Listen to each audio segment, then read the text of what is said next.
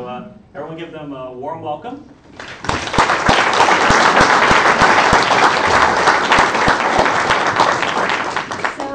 I'm gonna try, we have this microphone that we're gonna have to pass around, so I'm also gonna try to project a little bit, so just so you all know. But anyway, so thanks everyone for coming tonight. I am just like, my heart is bursting right now at the amazing turnout, some familiar faces, some so not, and so many women in the audience. I'm just like, yeah,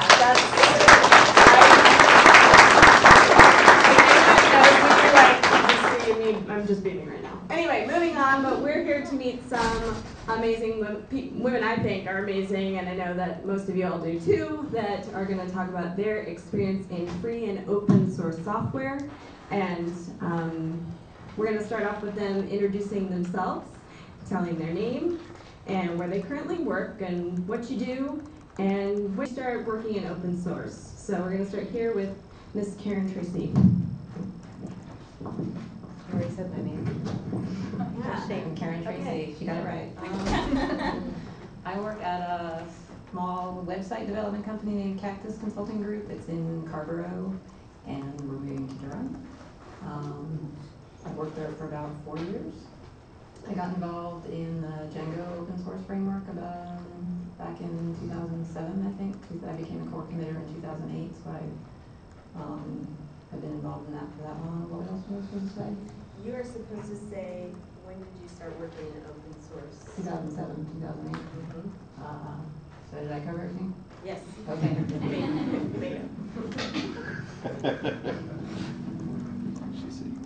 I can feel a squeal coming on. Yeah. I'm Sandi Metz. I am self-employed now. I worked for Duke University for many years, writing object-oriented software, and then I wrote a book, and it was like a bomb went off in my life. So now I'm deeply embedded in the Ruby world, the open source Ruby world. I teach, I travel, talk, teach, consult for a living. I've finally caved and bought the Sandi. You can now reach me at sandy@sandimetz.com. Okay, isn't that weird? Gave it up and did it, yeah. So I'm completely self-employed. Oh, I didn't answer the other questions, but you'll figure it out. Yeah. Hi. Hi, my name is Andrea Villanes. I currently work here at NC State at the Institute for Advanced Analytics. I am also the co-founder for Women in Technology Peru, where we encourage girls to start doing programming or join a circle of women that are doing programming in Peru. I started with open source when I came to the US to study my master's degree in 2008. Sorry.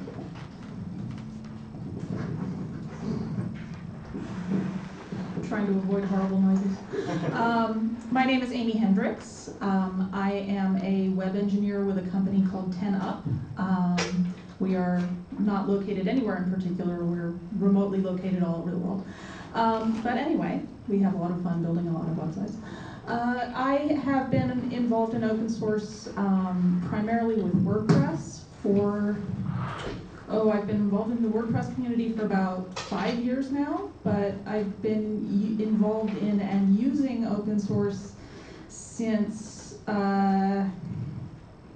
Linux PPC in 1997. So.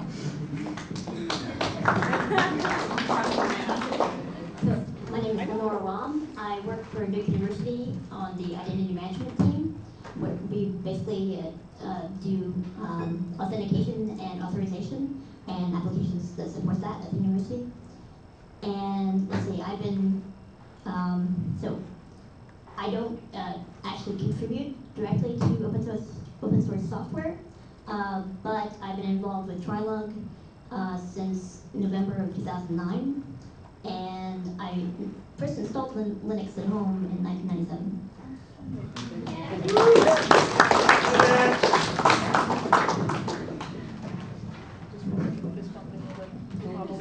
Don't give that to me. Just pass that. Hot potato. Here, I guess you need to ask the next question. I guess so. Well, I can talk pretty loud too. Right. Yeah, can we just Can you hear us? Can you guys hear us? Okay, back there. Okay, so we're just going to yell a lot because this is frightening. Okay, so the next question is, what made you want to contribute to a particular project or join a particular open source community, or what made you want to contribute to that particular thing in those ways? So for you, I always go first. Yeah. You got here last, that chair was empty. Did you notice? So I could actually go because I actually didn't say anything about myself. So my name is Julia Elman. Hi. So hello. So I currently work as one of the instructors at the Iron Yard teaching front end development. And my first contributions to open source were on a project called Django. I started contributing and doing that in about the same time as Karen, and yeah, I love it. It's Halfway wonderful. across the country. So, in Kansas. Has anyone heard of Where that? Django came Where from. Django was born. So, yeah, great. Which is a Python web framework for those who don't know. Now it's my turn? Okay, let's see, I started contributing to Django, I was writing crosswords, freelance crosswords for submitting to the New York Times, the LA Times, the New York Sun, and I had developed this huge database of puzzles that I was using to vet themes or vet words for how good they were, and I wanted a web front end for it, so I started using Django to build a web front end for my crossword database. And when I started using it, it was before Django 1.0 came out, and they were talking about Django 1.0 coming out in any day now, which happened a couple years later. And they were talking about this new forms admin branch and all the stuff that was going on there. And I got a little worried that what they were doing over there, maybe they weren't taking into account my particular needs that I was using. So I started getting involved in checking out what they were developing to make sure that they weren't going to break how I was using their stuff. So that's the primary reason I thought, self-interest. I was just a programming schmuck at a day job. I wrote code, right? That's what happened to me. And I was a small talk programmer for many years at Duke. And the rates went up, and we moved to Java, which I hated. And then Ruby came out, Ruby on Rails came out. And it was my job to pick a new framework. And so, okay, we read the Rails book and we write Rails apps. And then I went to the first Rails conf and I got overheard in a hallway rant by a New York publisher. Let this be a lesson to you. And so, yeah, and so they bugged me for a while about writing a book on object-oriented design. And then finally, 3 years into that process, every time I saw them, they would take me out for a meal. And they would buy me an expensive meal and make me feel guilty. Seriously, that's what happened. And then finally, she switched to this argument. The woman who became my editor, she said, you use open source software every day and you don't give back. And there's no woman in the Ruby world whose name is on a hardcore technical book. And then I was like, well, shit. And so I was a complete unknown really up until the point when I wrote a book. And I had made no, actually that's not true. I had contributed some to open source projects, but they were just stuff I needed. Right? It was the same thing. I needed SOAP for Ruby using the Microsoft, whatever that was. They're some weird ass thing they did. I needed document attachments. And so I did what was necessary, but it wasn't until I wrote a book that it turned out, well, anyway, so that was published a year and a half ago in September, and again, like I said before, it was like a long enough. I quit my job, I talk at conferences now, I do training. So I'm much more embedded in the open source world, but not in this, I spend a lot of time with people who write open source, but I don't contribute that much to open source projects, even though I like to think I have had a big influence on people who do, especially in the Ruby world. I live in that world. Yeah, so for me, 2 years ago when we founded Women in Technology Peru, our initial thought was we are not going to start doing events where people are going to come to learn things with us and then go home and not be able to continue learning by themselves because of the licenses are too expensive, or they would have to download the torrent illegally. So we decided then that everything that we were going to, all the events, actually we started with a Rails Girls event, and that was with the help of the Ruby community. So that's why we decided that everything was going to be oriented to the open source world. So that was like 2 years ago.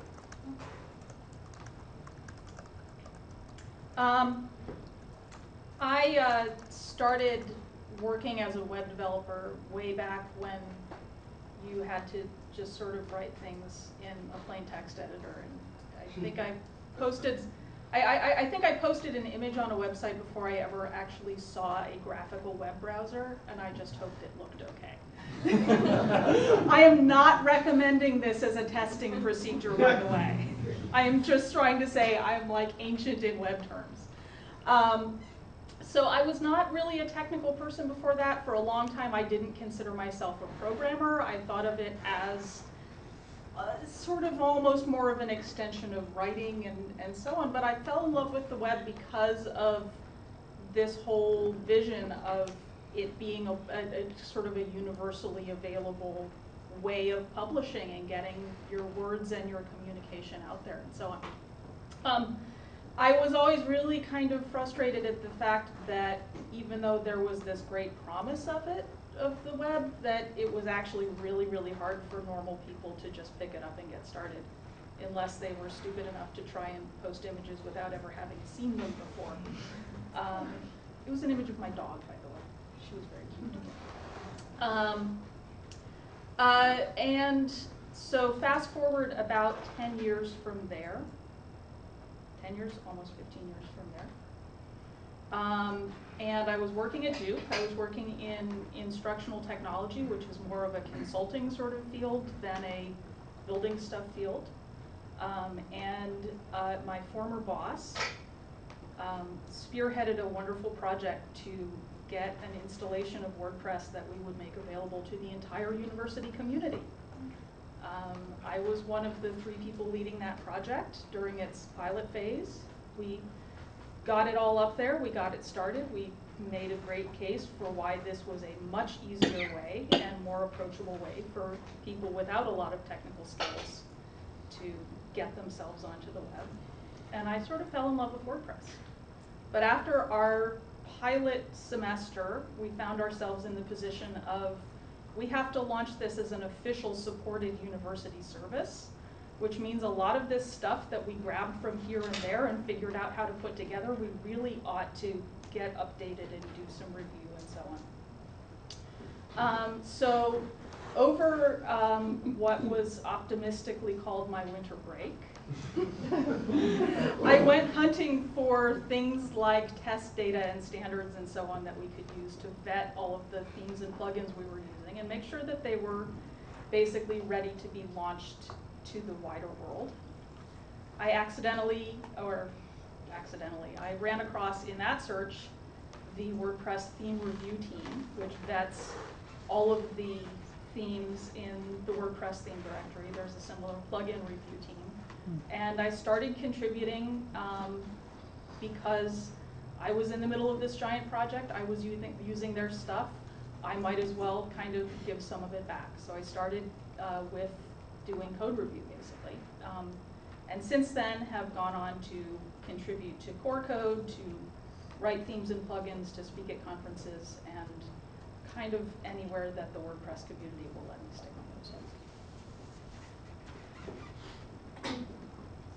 So when I started in my current position at Duke, I started working with a lot of open source software, primarily written as part of the Internet 2 consortium. And I was also working with people who were very enthusiastic about open source and who, I'd taken sort of a hiatus as far as using Linux at home and stuff like that. So my coworkers definitely encouraged me to get back into that. And I also became involved with a Splatspace in Durham and met many people who were also members of TriLUG. And they encouraged me to start attending meetings here because they thought I would be interested, and I definitely was. And that was actually in 2010. I think it's important to be off by 1. So, and I definitely not regretted a moment that I've spent listening to talks here and talking with fellow TriLUG members here in Nevada. Cool, thank you. And for me, in joining open source, so I was more, so I met some people that, I was working at Hallmark Cards at the time, and I met some people at a conference, some guys at a conference that were like, you live near Lawrence, Kansas, and you're not doing Django? Impossible, like it was an insult. And so I was like, I better do this Django thing. And that was really the start of my work into open source. And at the time, just being really welcome into this community of learning and doing this, learning more about being a part of open source. Okay, so the next question is, so in your work in open source, what are some challenges that you have faced primarily because you are female that you have maybe faced in your career in open source? Do you want to start with me again? You got here last. I don't know that I've had any trouble. I did think long and hard on the first mailing list post I made. I was using an email address that didn't have any indication of whether I was male or female. And I did think long and hard about whether I should sign it with a name indicating I was female. Just because of the whole, everything you read, I mean, there's so many incidents that you can read about where you get the distinct impression that women in programming and technical fields are looked down on or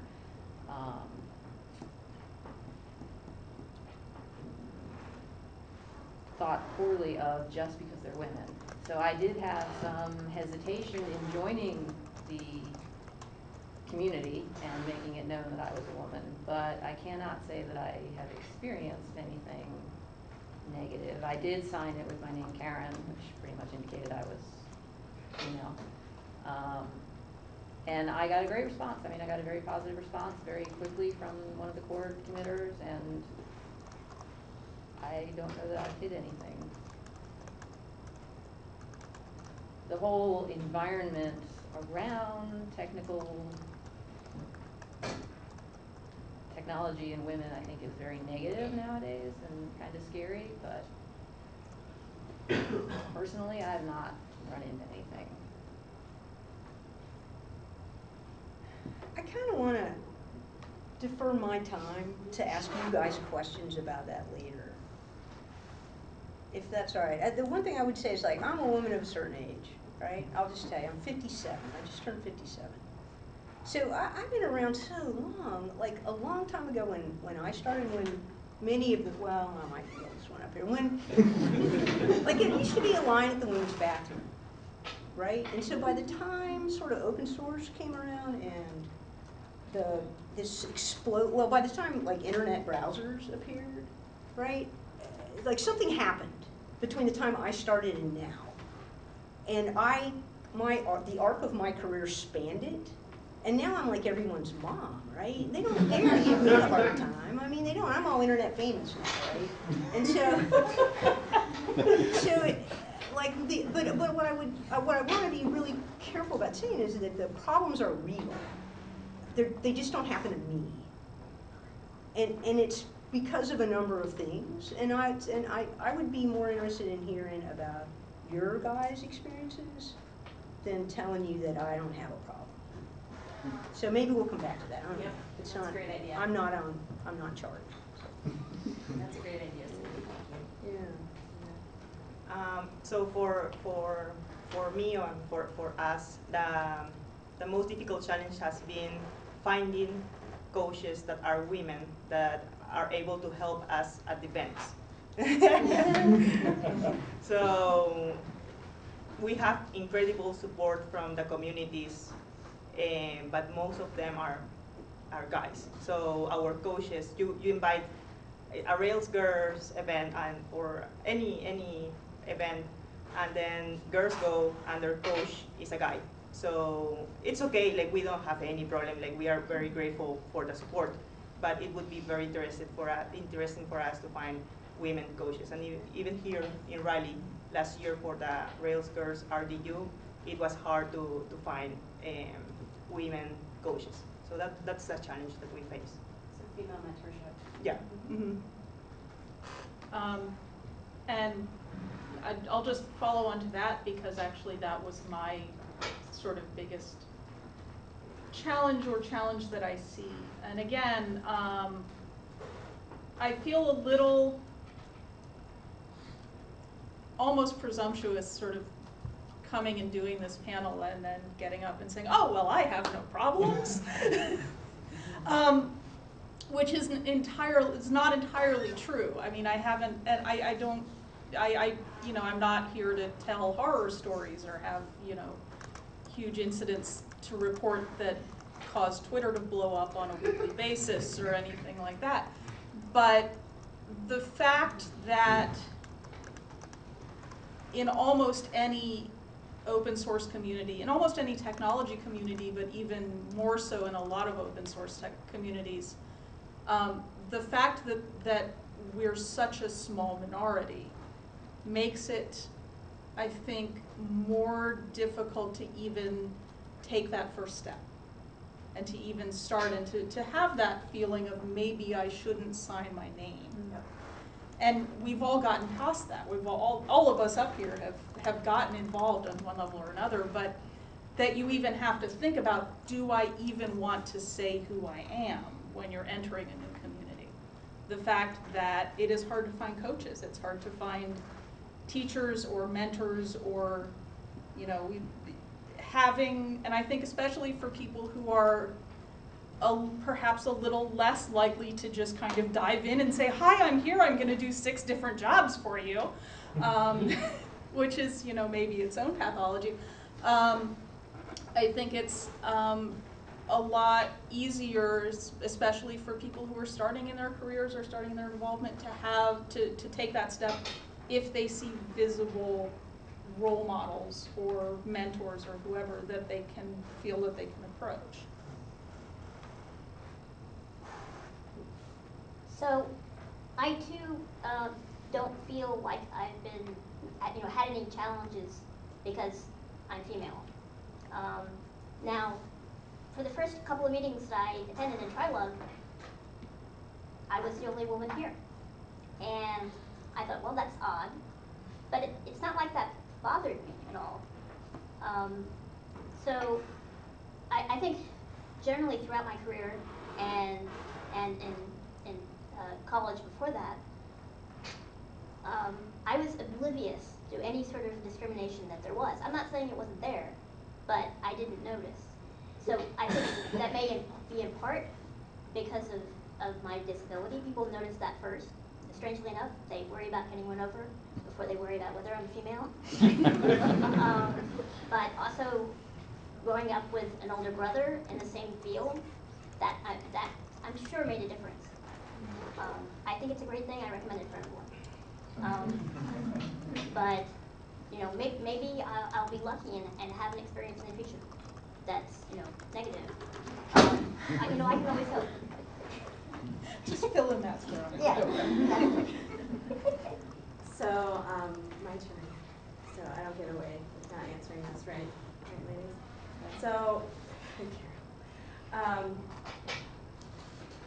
so one of the challenges that I've faced is really knowing when to speak up, right? Knowing when to say, hey, this makes me uncomfortable. I'm not okay with that. And, you know, I think that we make excuses, right? We make excuses and we say, oh, it's my fault or whatever. So even in open source, like, you know, just saying, hey, you know, I actually think something's wrong with that pull request. Like even that, you know, just hesitating and second guessing. So I'd say that's a big challenge for me. So even to this day, definitely. So, yeah, so we kind of skipped over a few questions, and I really, and because we are almost out of time, so about how much longer do we have? Yeah, we've been speaking for like 20 minutes or so. Typically, we usually cut things off about 8:30, so we still have about an hour. Okay, good. We got plenty of time. Okay, great. Then I won't keep these ladies up too Yeah. long. So, I really like Sandy's idea a lot in making this more of a conversation. So instead of being like, look, here's women for you to see. They're here, we're here. So because there's a lot of you in the audience. So I think it would be great. So Sandy, so do you want to repeat sort of the idea that you had? So okay, everything has been easy for me, it feels like, all my technical life. And then 15 years ago, there was this big sinking, right? It used to be 50-50. There used to be a line at the women's bathroom if you went to a conference. And now when I go to Ruby conference, Rails conferences, at first there were 5% women. The dev chicks, you may not have heard of it. There's a, it started out as Ruby, but it's broader, women software developers. At the first Rails conf, there were 600 people and 12 women. We had dinner together. And so it's very clear to me that if you, and I went to talks that they put slides that were very nearly pornographic up. And it's very clear to me that if you're not a woman of a certain age who feels like I'll just tell them, like, what are you thinking? Right? Like, I love those guys. I love them in our community. I think that, I don't know the guys here, but like, okay, if you're a guy, raise your hand if you think you're an asshole. All right, so we got 2.5. I don't even know, Right? It's not a gender-linked trait. But it's really clear that if you walked into that room and you felt uncertain about yourself in any way, you might you might feel like you didn't have a place in a room that had 12 women and 600 men. And so I would be interested in the women here. What is your place in the world of technology? Anybody here? I'll pick. Yeah, no, listen. No? Would anyone like to, Say. I guess, would anyone like to Speak up. share? This is not diffuse. I will look at, I will make. Modify the question. Yeah, so. I've actually had even more years than you have. Yeah, well. I think it would be. There's always one. Let's do this, I think yeah. some of the stuff is not male female. Well, some of it's just the business. Right, so let's, okay, nope, we're gonna cut it off for a second because I think what would be really awesome is if we also open it to questions because I think that's gonna come out from certain people when we open it. I'm easy. Thank you. So, yes. Well, just to follow up on what Sandy's saying, at the ACM SIGI conference last year, there was a similar panel about how do we get female students interested in comp sci because the numbers have been dwindling. Yeah. It hit its high point about 1985, I think they said, where it was maybe a 60-40 mix, and it's been shrinking ever since then. And of course, those of us in education are going, what's going on? And of course, I see that when my advisees come in, I teach business information systems, and I probably get, it's probably a ratio of 3 to 10. And so it's obviously, to some extent, for those of us in education, it's beginning before they even get to the collegiate level.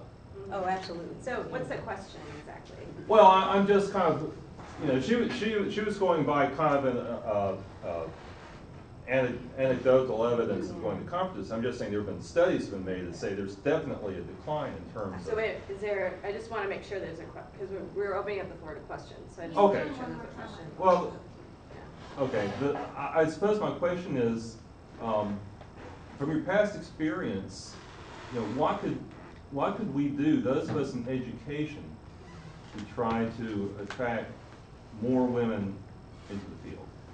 I mean, is there anything you've had from your There's actually perspective research or on your this, experience? and I suck at attribution, but someone in here probably knows it. There are places where the computer science departments have changed how they teach. Harvey Mudd College. There you go. See, I knew someone would know. Okay, I'm sorry, what was that? Harvey Mudd College in Southern California. Harvey Mudd College. Which Sylvia is actually, I think, familiar with. Yeah, tell us about it. Harvey Mudd is part of a group of colleges called the Claremont Colleges. I went to Scripps College, which is shares a border with it. So I didn't spend a lot of time at Harvey Mudd, although I had math classes there. but I know that one of the things that they did to try to encourage women was to not, I hate to say loosen, but make it clear in their application requirements and their marketing, especially for the computer science programs, that you didn't have to come in being the person who loved computers a whole bunch, or that you didn't have to come in with tons and tons of experience to be able to be able to keep up with the program, because they found that a lot of women had that sense of, I guess, imposter syndrome is the technical word for it. So maybe they had the same level of experience as a male student or just about, but they looked at this long list of requirements and they thought, oh, well, I only have 8 of these 10, so I can't possibly take this class, whereas somebody who felt more confident about it would say, oh, I have 5 of those 10, I've got it. So that's one of the things they did to help with their marketing. Okay, thank you. Yeah, I mean, basically the data, the studies I've read talk about how they segregate people. They just put all the people that don't have much programming experience in classes together. And then they put the people that have more in classes together, so you don't end up in that situation where everybody seems to know everything. I mean, like, imposter syndrome is real, but I don't think of this as a case of imposter syndrome, right? Like, smart women go in those classes where they never get called on and they never get looked at, and they feel like an idiot, and they think, hey, I could be a doctor. And they leave. Yeah. So actually it was very good point.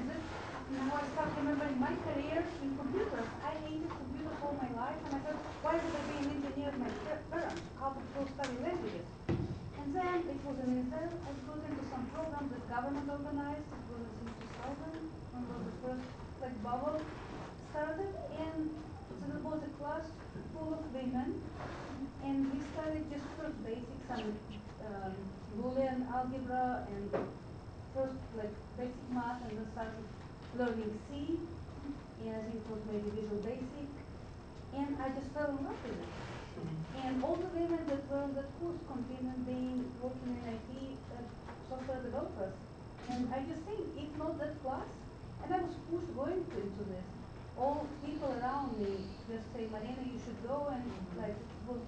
And now I just realized, if not that course full of women where we started from basics, where I just fell in love with programming, it would not happen. Maybe it's a way to go. I think one other point that's really important with the education question, though, that a couple of us have sort of nibbled around the edges of, but university is way too late. Right. Yeah. You know, and I'm kind of pulling research out of the air because I've read it and I don't have the citations, and I'm bad at attribution. I'm terrible at it. But when you look at, you know, 7, 8, 9-year-old kids who are doing technology camps or programs in school or games or whatever, they're fine with this. Boys, girls, pretty, you know, fairly equal numbers. Give them something presented as a good game or a good puzzle, and they're good to go, and they want to do it. It's when girls get to around middle school age that this isn't the thing for you, boys, starts up. And so by the time they get to college, they're already 6 years into that attitude of, well, those guys over there, they already know all this stuff, and they've been doing this since they were 10. I'm not going to be good enough for that. So by the time you've got, you mentioned you teach business information systems, which sounds like university level stuff normally, right? Yeah. I've worked in universities. When I teach now, it's all adult classes. And these are people that have already got the idea that this isn't the thing for me. So there are people working with computer science education at the school level who probably could speak a lot more than I can to this, but getting people to keep up that interest and to stay involved, maybe having a brother is the way to do it. I didn't have one, so I have no idea. I kind of fell into it later, but you know. Yeah. Just, well, I'm kind of outing you. So, well, you don't just have a brother, so you have your mom and your dad. Oh, my whole family worked for IBM. I didn't hear that. So sorry.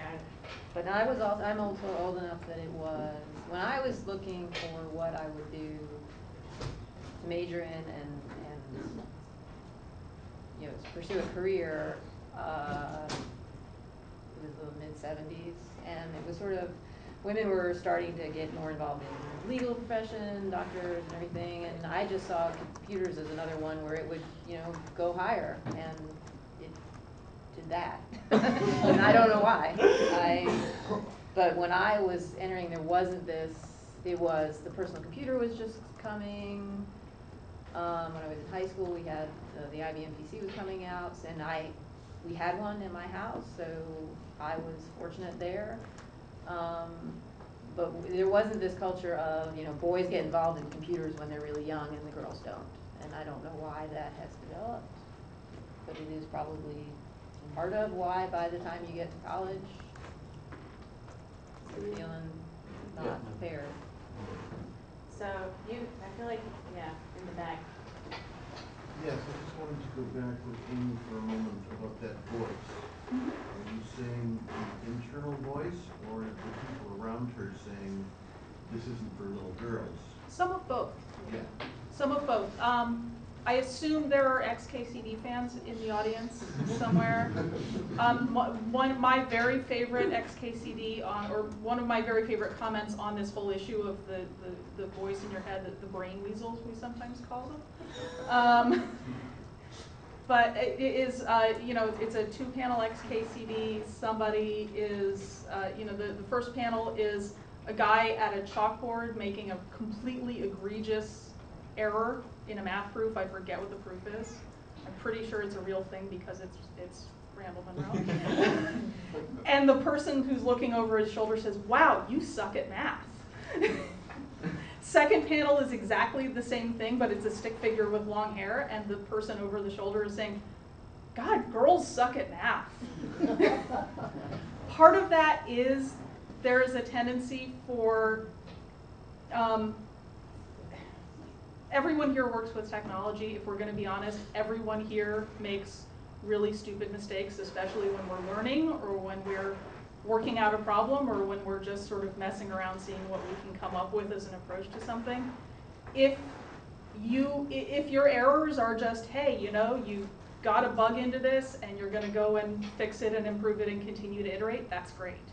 If you have the voice of, you stand for your entire gender and your entire gender is no good at this, then you make that mistake and you say, God, they must be right. So, and it does start to get I will say, I did have a professor in graduate school who was from Brazil who said women don't have the mind to do computing. I was already in electrical engineering graduate school and he excluded me. He said, except for you. He said, you're, he said, like, you're different. And he allowed us how I was different. But he did flat out say that women in his country would never do or pursue the course I was pursuing. It can be so just so as it can be to very the one external. exception, though. Yeah. So I actually, I see your hand, but I wanted to, a quick poll. So for the women in the audience, raise your hand if you're involved in technology. So, right. So we were talking about it starts at a young age, it does this, but like look at the audience, right? What percentage would you say? You know, that's a pretty large percentage. So it's been a long day. But yeah, so what made other people like not stop, right? What made you not stop? That's kind of what I want to know. I mean, I know my story because I love what I do. That's my story. Like that's it. So Stubbornness? What's that about? So I remember one of the very first tech meetups I went to the area before I joined, before I was getting involved with girl development and all these techers. I went to, it was a meetup and it was a bar and it was things we were talking about JavaScript. And I walked in and I went in and we were kind of talking and somebody else came in and said, oh, a group of dudes and a token girl, this must be the such and such meetup. I was like, well, great, now I feel. And especially because I was very new to the community, it kind of felt like, okay, now everyone's looking at me and I'm here to be the token girl. And because I don't mind public speaking or being looked at, I don't think that that was as bad as it could have been. But it still felt a little awkward, and I can imagine that if I were a more shy person, I would have like crawled under the table, walked out of the bar, and never come back. So like that sense of of being the token or the representative, or like, no, everyone's looking at me and I have to say something very important about women in computer science or they're all gonna dismiss me. I think that for me, that it was just stubbornness and brashness that got me through it. But everyone is not brash or stubborn. Yeah. Like I want to get, like all the women that aren't in this room, how do we get them here? Like, what should we be doing? Like, I'm very interested in this issue, and so I read all the research. But again, like, what are you doing? What should we be doing? Hi, my name's May. I'm a student in the Iron Males. Julia and Clinton here is one of my instructors. In considering pursuing a programming future, I did a lot of reading of various articles about what it's like. Is it a welcoming environment for women? Am I going to be in a situation like I've already experienced? Back to one of the original questions where people were really insistent on telling me that I wasn't the expert and that they were, but if a man were to make some of similar suggestions or literally the exact same suggestions that I had just made, who was definitely not an expert and knew less than me, that was welcome, but my comments weren't. That was challenging, and so I was kind of concerned about considering this as a career. So anyway, I did a lot of research, and there are a lot more articles talking about it as an issue that made me feel more welcome, because it's something that there is a level of self-examination that's taking place within the community. That felt like a door. The Iron Yard and Smashing Boxes, Lindsay here works there. They have done an amazing job on their website talking about supporting women, and they don't just pay lip service to it. They offered scholarships, and I'm a Women in Technology scholarship recipient, which I'm very grateful for, because I wouldn't have been able to do this otherwise. And so I'm seeing people investing in women, and that helped me, yet another door being opened. Some of the articles are saying it's not just about getting the women there, but creating a space where they're welcome and it's a safe and not bad environment for women to be in, where side comments or like the baked-inness of sexism that is in our culture isn't even necessarily always overt or purposeful or at an individual, but sort of just part of our culture.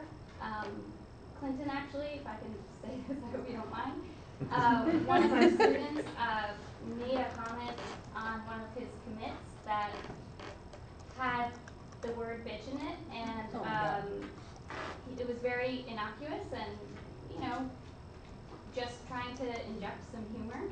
But Clinton stopped the class today and said, look, I'm not going to call anybody out, but we're not going to accept that kind of thing. That word is derogatory to women, and we're not going to do that here. So if you're going to keep doing that, I'm going to start to call you out, and we're going to have to actually have a serious discussion. So that's amazing. So one thing, I would like to talk to you, because this group has been very welcoming, right? Definitely, absolutely. I would love to hear your thoughts on like what really.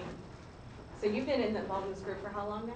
So since November of 2010. Right, and so it's not just the talks. So it's a very right. So there've been lots of workshops, and everyone has been extraordinarily nice to me, and I definitely haven't felt that, you know, people treated me any differently from any of the male members here. It's been great. I mean, and I've learned a lot. I could definitely spend more time learning things, but it's been wonderful. Yeah, so that's right here, this particular group right here, to be involved in this group right here. So that would be definitely one starting point for mentorship, right? And getting that support. So that's great. One of the questions that's been interesting to me is how do you feel is different in your interactions with other developers, especially male developers, in the open source world versus the closed source business world, perhaps? Like if you've worked for a company, what's the difference between working with open source developers and working with corporate developers? I don't have have a lot of experience actually I work for a business, but our entire business is based on open source, so it's kind of hard to say. So I actually would like to point out what May was saying over there, which is everything is visible. You can see what's going on. If somebody's calling someone out, Karen putting her name on an actual commit, things like that, just everything is completely available for everyone to see, right? So we hear about these, someone mentioned Twitter blowups and all these things, so it's completely open. So that's the difference, is because there's visibility to these things, right? Lots and lots of visibility, so that's what I see. So there's no, like, stepping into the manager's office and doing dealings like that? I mean, it's good and bad, right? Because it's transparent, absolutely. But certainly, again, I live in the Ruby world, which is renowned for having I mean, there are websites dedicated to the Ruby drama. I think there's an actual rubydrama.com. I think don't let that be your project, whatever your project is. So on, in the closed source world, the manager, someone could take you in their office, and, there are consequences. In the open source world, they love that rock star thing, right? And so members, people who are on core teams of famous frameworks they read their press, and then their heads get big. And that can lead to I don't know, behavior that your mom might not let you get by with. Right? And so it works both ways. It's nice because everything is visible, but at the same time, there's no cap on anyone's behavior. And so,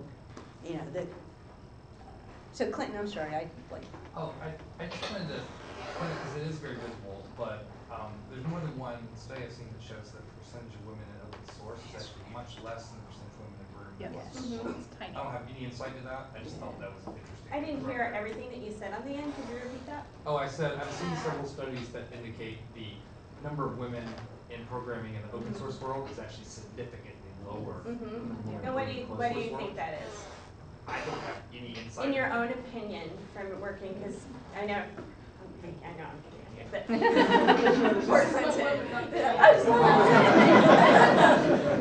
so the thing is, obviously, being an open source programmer, and probably everyone in this room being at a TriLUG meeting, has some feelings about, well, open source is great, and the closed source world is a different thing. But, I mean, the open source world is a much more informal world. There's a lot of stuff being done at work. There's a lot of stuff being done out of work. There's a lot of strong personalities attract people to projects. And so my guess, if I had to guess, which it would be wrong because it's just a guess, is that within the closed source world, most of that's taking place in a business place, and so there's a level of professionalism that comes with that. And the open source community is more of a bazaar, so to speak. In several spellings of that word. Yes. It's a much more organic and much more folk structure, which enables, or unfortunately allows people to hide in there, allows people to do things that they wouldn't do in a business setting, allows people who have a strong personality to use that in a certain way. But again, that's a big wild guess. That's probably not right. I just want to posit an opinion. I'll bet you that the number of commits you have on GitHub is directly related to how much free time you have. Yes. I forgot, I've read about that. That is exactly right. Yeah, I mean, women work something like half again as many hours as men if you consider family responsibilities, disproportionate involvement in childcare, just plain having to work more hours in some cases because of income issues. So if you put stuff like that. If you put your GitHub repo on your job application, you're driving women off. Yes. You absolutely are. Like take that under advisement when you do it. You're telling me if you don't have free time to work on open source outside of your day job, we don't want you here. That's the message I get. Wait, repeat that again? I'm saying if you ask for GitHub repos on job applications, many women don't have serious open source contributions. And so what the message they hear is that you're saying if you don't have enough free time right now to contribute to open source on top of all the other jobs that you do, we don't want you here. And it will keep women from applying. there are other ways to find out, like, is every competent programmer out there have a busy GitHub account? I said, look at mine. I think I'm a really good programmer, but my GitHub sucks, right? So you wouldn't get me. I would never apply for your job. The other thing with that is if, even if you are involved, some projects like say WordPress aren't hosted on GitHub, Right. so that can be a barrier. But I've definitely felt the double shift thing. So I don't have kids, so I have more free time than I otherwise would. But because I have a full-time job and because I do work in the community, I organize girl development, I do all this stuff. I work a lot of hours outside of work in the tech world, but none of it shows up on GitHub unless you count my class slides. So when I see those applications that are like, oh, you know, put your GitHub repo, I'm like, oh, well, I move on because I know that it's... And there are ways to manage that. I mean, I mean, I don't want to stray too far into how to write your job description. But I do think there's something very valuable about, you know, I think the whole sort of show your GitHub thing for jobs started as a reaction to only your professional history counts. And people saying, hey, you know, I do all this open source work, it should be recognized as equally valid, and that's a really good thing. And that is something that people, as a side project or outside of their normal job skills or whatever, can build skills and get involved in, build contacts and all of that. But at a certain point, it's, you know, when it evolves into your GitHub, your GitHub account is your resume. Is you. Is you, that's the only thing that matters, you know, fill in as a required slot on this application, you know, your latest thing. Then you become, then it becomes just as focused on here's the only path. And I think for any kind of diversity effort, not only for women. Right, I was just going to mention but that. for people from other parts of the world, people with different economic circumstances, people with different career paths. You can't sort of just say, my particular world, my particular little tiny fraction of the world is the only valid path. And I think that applies no matter who you're trying to open things up to. The sense of privilege, yeah, right?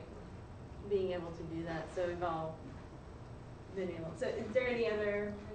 Yes. In the back. Yes. Would saying something like portfolio is welcome or something more general, could that be like a good, I guess, sort of standing? Or even saying something like, you know, we know that you might not have time to have open source, but if you do, you can show us that. That's cool, right? Like acknowledging that that's not something that everybody has is a huge thing. Saying we'll respect it and we'll consider it, but it's not a hard requirement. Opens up a lot more flexible opportunities.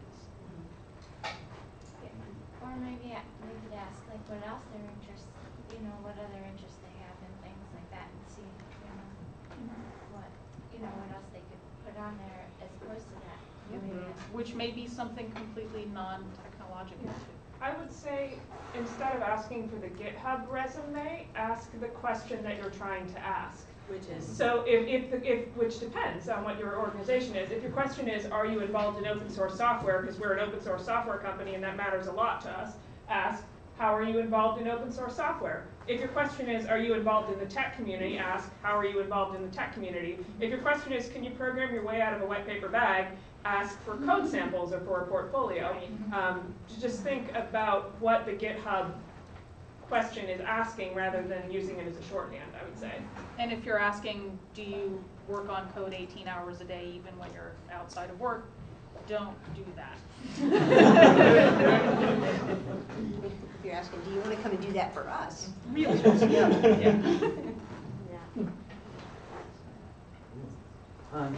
want to quickly reintroduce myself as a member of the TriLUG steering committee, Michael, and invite either ideas right now or maybe after the fact through any means. That we're obviously very interested in this topic, part of why we're here tonight. But generally, I think TriLUG has been, for me, a tremendous resource to learn from going like zero skills, I just kind of been interested in this stuff, to a job and a career. We're generally interested in helping people do that sort of thing. And we're doing rather poorly with like half the population. So awesome to see so many people here, a lot more diversity tonight. We want to know how we can continue that, like beyond just tonight. I would hate to see so many people leave tonight and think, oh, wow, that was really interesting, and then just not come back. Let me ask you a question. Please. Let me ask you a question. How many women are on the steering committee? 0. Number one problem. Yes. We would love volunteers. That would be the number one thing I would probably start with. So when do you, Yes. can you explain how that process works to be on the steering committee? Yes, you have to be a member of TriLUG, Okay. which is free. There are membership forms up there. All you have to do is fill one out and turn it in and come back to another meeting in the future and collect your membership card, and that's it, you're in. Okay. What are the responsibilities of the steering committee? Responsibilities of the steering committee, we meet approximately weekly online for like about half an hour, talk about logistics, upcoming meetings. We do things like find rooms, find speakers, find panelists, interesting topics, put together workshops. But the most important thing is trying to identify what new things can we do that we're not doing right now to help people get involved in open source stuff. I can tell you what to do. Please. Here's what works, right? There's research about this again. I suck at after research, but I read all the research. Here's the thing that happens. So women come in, this is not representative, right? If a woman comes to TriLUG, probably there are many more men than women. And so you come in the door, and even if everybody's really nice, there's a very strong cue that it's not the place for you. Make a mailing list, get their email address, and invite them back. There's a lot of data that says that works. Right? Get their email address. So I say it again. So there should be a piece of paper going around right now. Membership form. No, don't do that.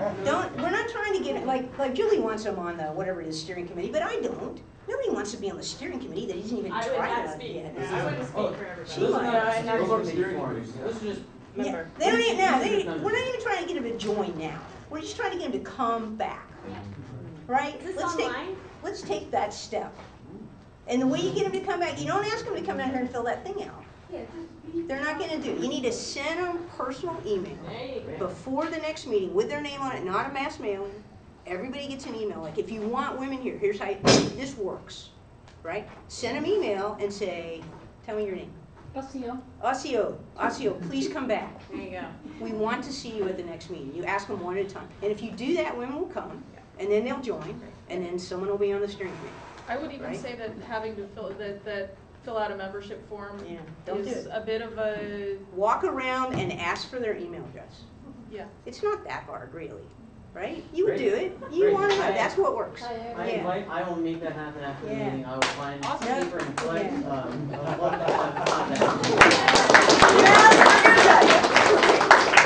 And incidentally, the very same thing works if you are trying to run a conference and trying to get women to...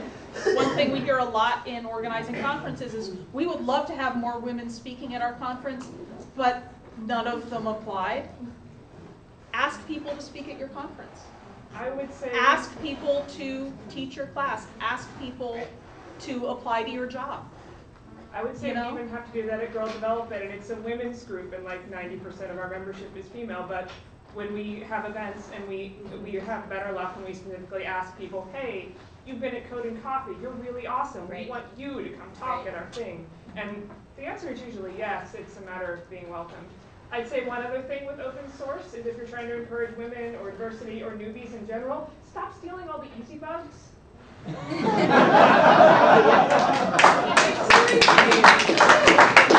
time I try to get into an open source project, I find like an easy bug and I start to work at it and somebody with like 45 commits comes and snatches it from me. So if there's something that's really, like, just if you manage an open source project, it might be helpful to have a hashtag or a tag in something like easy fix or beginner bug or leave this for the newbies. Stop it, Brian, specifically, I know it's you. Just, you know, if somebody has a chance to participate and contribute, it's a lot easier to start there than to start with like, hey, the whole thing isn't working, good luck. So we had my one success story of hiring a woman. We had courted her seriously for 6 months before she would even consider taking a job with us. how do we, I mean, Was it worth it? yes. Was she worth that effort? Yeah. She was. She was phenomenal. So Now you she's- went like through, you courted the amazing senior woman, not the loser, slacker, beginner woman. She's MIT grad. She had, you know, she's working at Google now. She's, anyway. But that's good. Yeah, she actually, so if you have a Chromebook, she built it. Like, she built the software that runs it. So that's. But I want to know I how. feel awesome. I love hearing that. How, I want from a. hiring guys was a lot easier, just What? because. Oh, just because there's more of them? Well, no, because I just post a job and they say they come flocking, right? Yeah. So they don't. I don't post a job and women come flocking. I There's don't know research why. about that too, right? Like. But. I know a new book for you. The title is. There's research about it. Instead of assuming that women are underconfident and men are the right amount of confident, really the truth is, you know the truth, right? Men have an elevated idea of their own confidence, and women are very accurate. And actually, I think that's probably there's data to support Yeah. that. I knew a woman in California who ran for one of those in San Fran, one of those startups, right? Who was in personnel, and she never saw resumes for women. They never got to them because they were being filtered out at the front. And so what she finally did was she went to the people who were taking the resumes and she told them, "How come I don't see any resumes from women?" And they're like, "Well, none of them are qualified." And she was like, "How do you know they aren't qualified?" And they're like, "Well, look, they're shaking resumes at her. The men are so much more qualified than the women." And she said, "No." And finally she just told people, "Give me every resume from a woman who applies for a job, no matter what it says." That's what she had to do to get, like, because the guys were so overinflated, it wasn't like they knew that stuff. They were just making it up and putting it on their resumes, and the women were being totally penalized. And so as a female, you either have to decide whether you're going to do something that feels like lying, right? It feels to me like lying.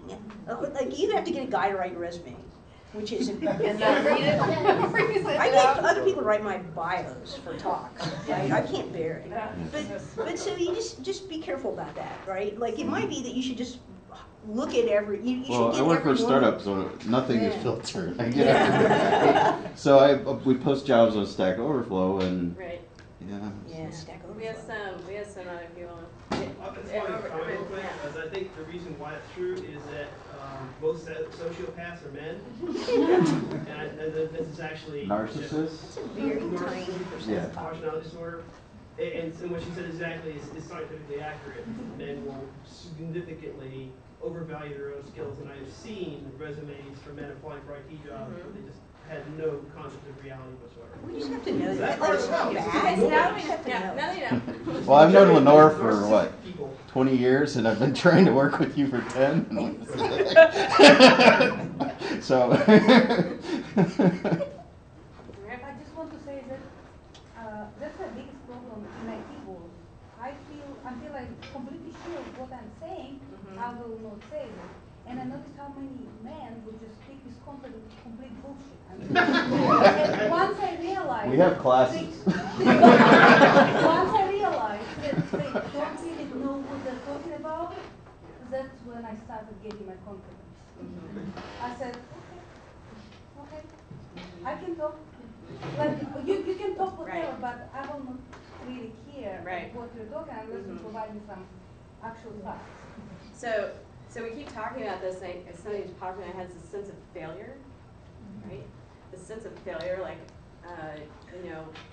An anticipatory and failure. just risk for things like that. But I don't know. That's not something I kind of dive in head first, and I feel like a lot of women on this panel probably do the same thing, and you know. But I'm wondering how maybe some other women would feel, you know, this fear of taking a risk or jumping in and diving in and just saying, hey, whatever, I'm going for it.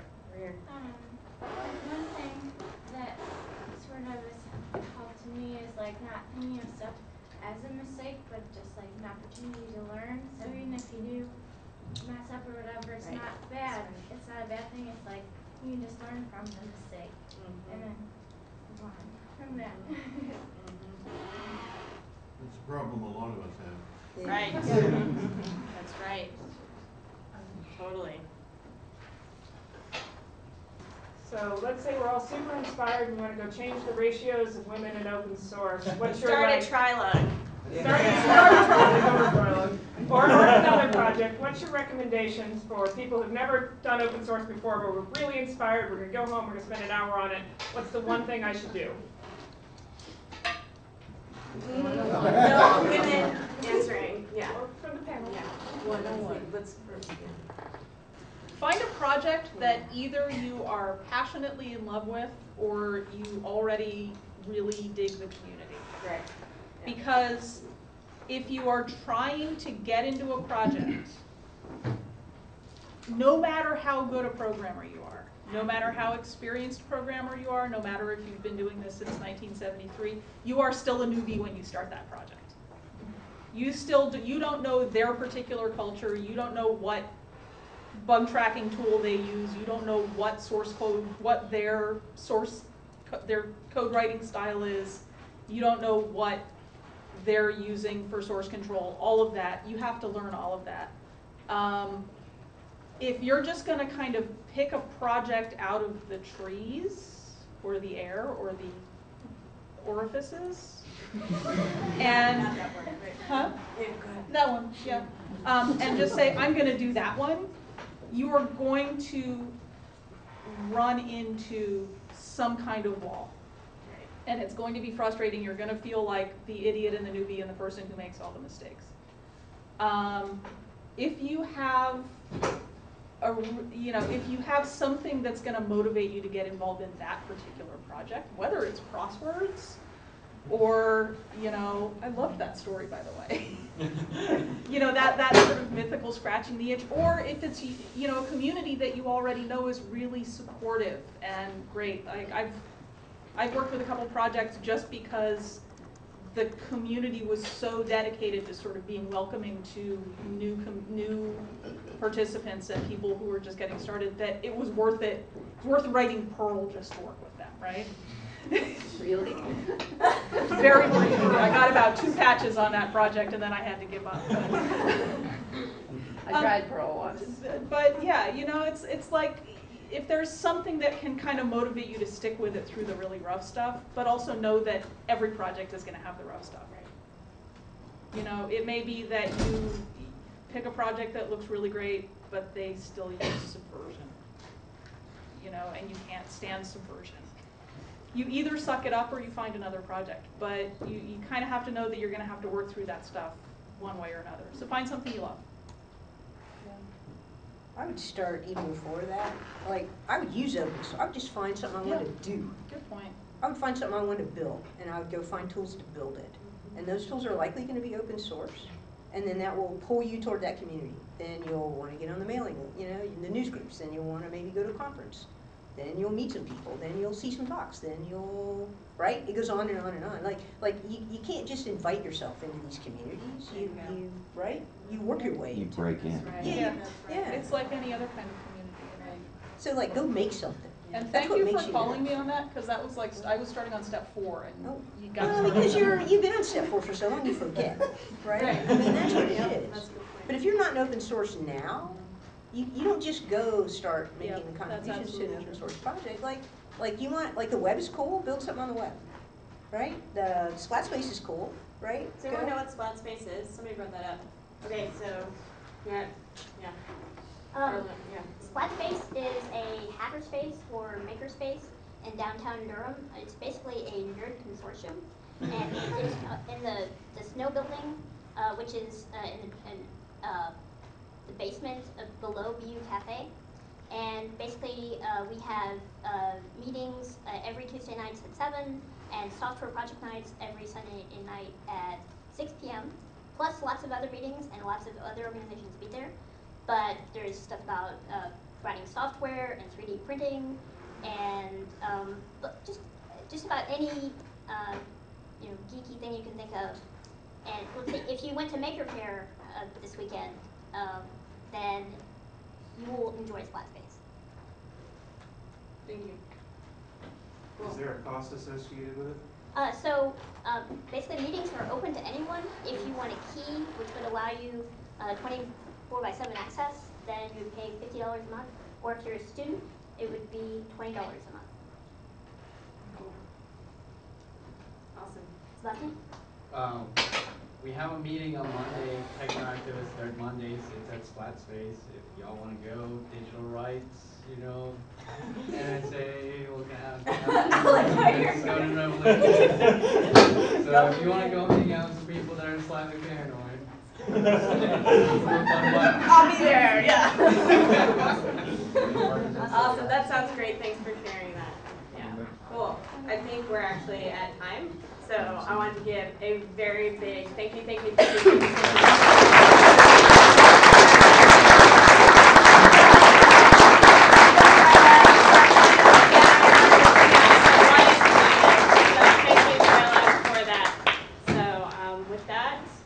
Enjoy the rest of your evening, everyone. Thank you. Thank you, wonderful audience.